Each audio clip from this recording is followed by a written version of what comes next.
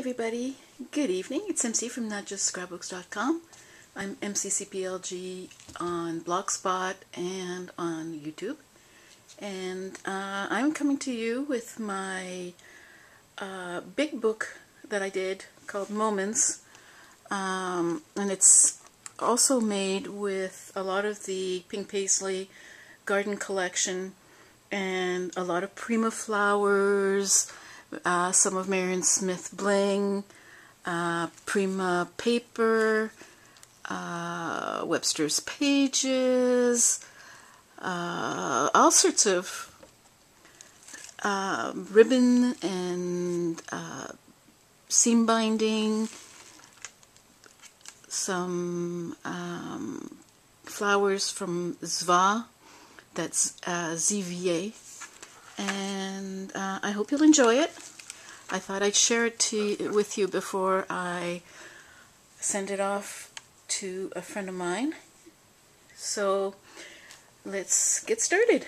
Let me just move this down, and it's never, I guess I'd have to have like a really expensive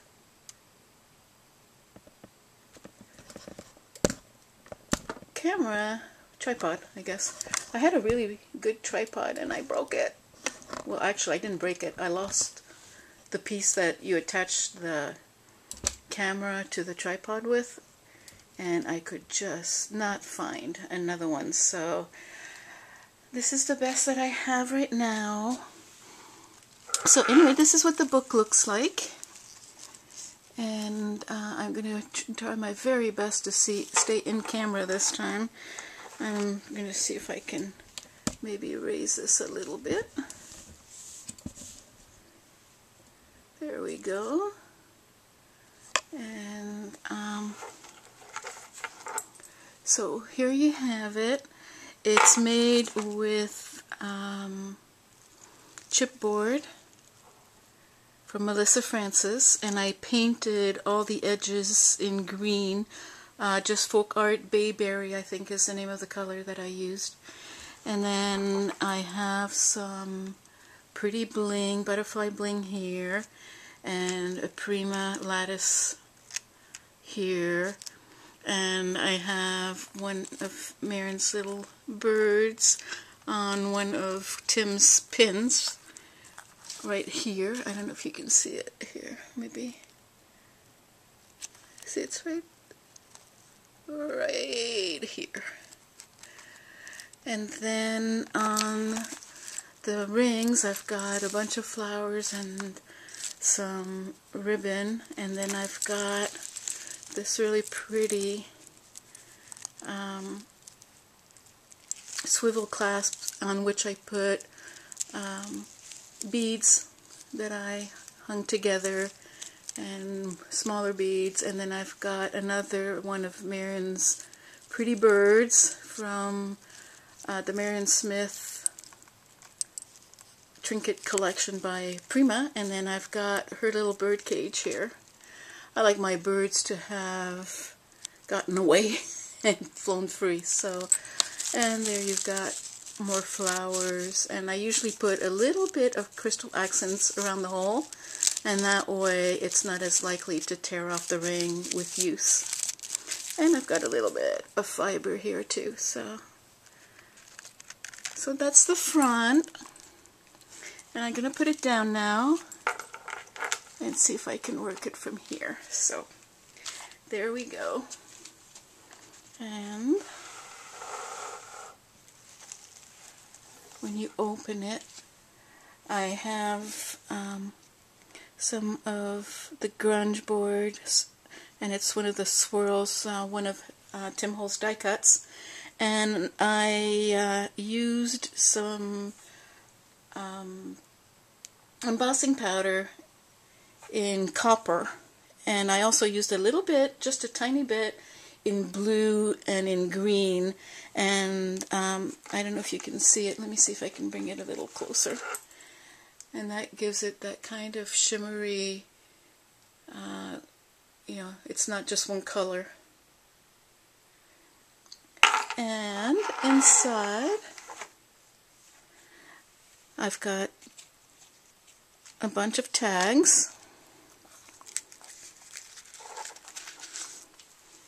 There you go. And this one is Prima. And all I did was I stamped it in the back with a butterfly, and I just inked the back. And I did the same thing with this one. I stamped the back and I inked it. And then this one is just a nice big tag. And I'll have to fix that somehow. Some of the hot glue got on here. And I put a flower and some seam binding on this one. And there's another Prima tag. And it just fits right back in here, and it doesn't fall out, which is kind of cool. And the whole idea. This keeps it all in here. In this side, what I did is I created a pocket, and I gave the pocket a little bit of dimension so that I could stuff some things in here, including, believe it or not, some 6x6 paper. So, again, Prima, and then what I did is I put another piece of paper behind it, and I just cut it out around the existing. And then there's a tag, and there's one of those pretty postcard looking things from the Once Upon a Springtime collection by Graphic 45. It matches pretty well.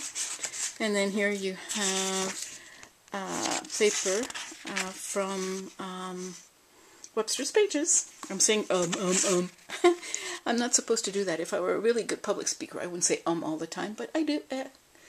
And this is just a piece of paper that I added some pink to, and then I stamped the butterfly, and on this side I stamped a bunch of butterflies. And this all fits quite nicely in our pocket here. See how that's pretty easy. And then we'll go to the next page. And on this page, I've got some flowers. Again, that's Prima over here, and these are Prima. I think that's Zva and Wild Orchid. And again, I put another one of the Tim Holtz grunge board swirls that I actually bought from Jules, and because I don't have that die. And this is a trim that I cut up.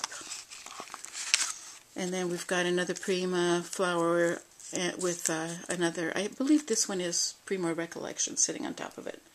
I kind of store all my flowers together, so it's a little difficult. And I've got a couple more tags here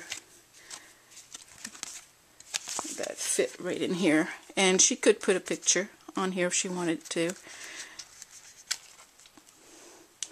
And on this side, I actually left it fairly plain, in the sense that there's multiple layers of different kinds of paper on here. It's not all from one collection, or if it is, it's actually different parts of different papers. And I put some lace, and I have another Prima, some Prima flowers from the Botanical, or is it Madeline collection. And I've got little leaves here from Prima, and 3 roses. And then what I did here is I just tied a piece of seam binding that I dyed with some of the Lindy Stamp Gang mist that I got, and I don't have it handy. It came out a perfect color for this project though, so I'm really happy with that. Okay, on our next page, and I'll put it down again so you can see both pages together. And on this page, I have, again, this is one of the little postcard from Once Upon a Springtime from Graphic 45. It actually doesn't come this way. It's part of a big sheet of paper that I cut up. And on this side, all I did is I actually tied another piece of the seam binding on the seam binding. So it looks like I knotted it on this side, but it's only knotted on one side. Again, I've got Prima flowers here, Prima flower there, and I added a little touch of this really tiny flower, and I don't know, I think I got it from a kit I bought, so I'm not sure, but I really wanted to fit it in there because I thought it would look prettier than just the rose as it was. I like it. And again, more tags, room for a picture here on the background, and some more Prima, and I guess I need to tie that down a little bit better. It came loose. And more tags on which you can either put pictures or do some writing. I'm as you know by now, a big fan of journaling.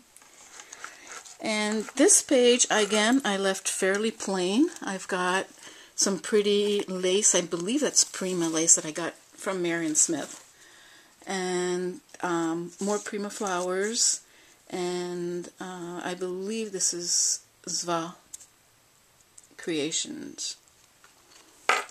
And there's nothing. This is like one sheet of paper underneath that was just pretty the way it was. I have a hard time putting stuff on pretty paper. I really do. Okay, and you can see, again, the 2 pages here. And this side is plain with just a rose, and again I used some of Lindy's Stamp Gang on that. And on this side, again, I've got a pocket, and this is Prima Bling. The key here is Prima Bling. And what I did here is I created again a pocket that actually opens up a little, so it's got a little give. And in this one, again, there's room for 6 by 6 paper, which I think is really cool because it means that you can pretty much do a layout if you wanted to. And this is Prima paper. And again, a Prima journaling tag on which I put on the back, I just inked it and then stamped. And another cute tag with some seam binding on it. And another cute tag with some seam binding on it.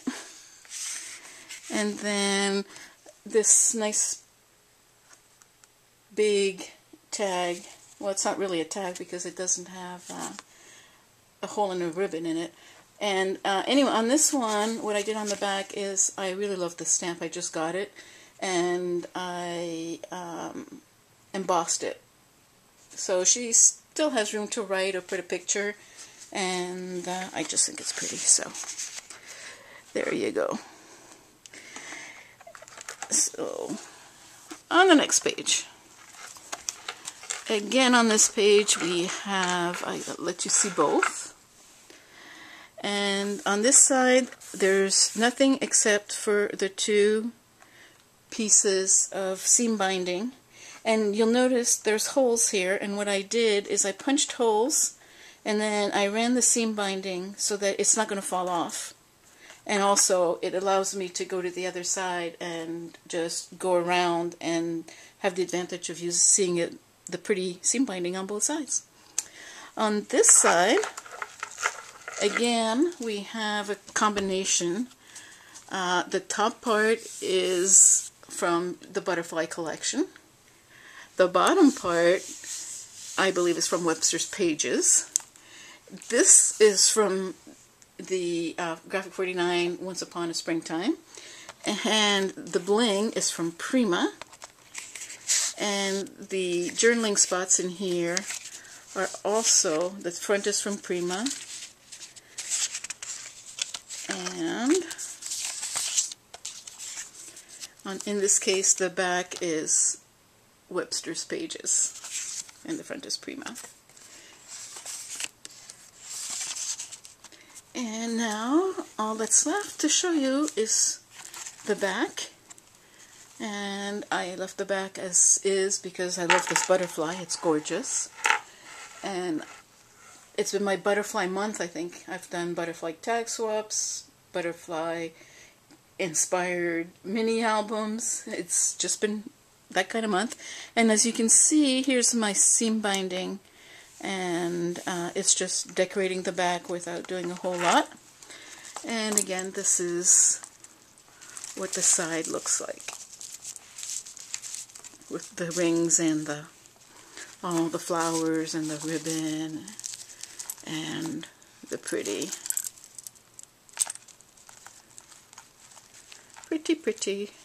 birds and bird cage.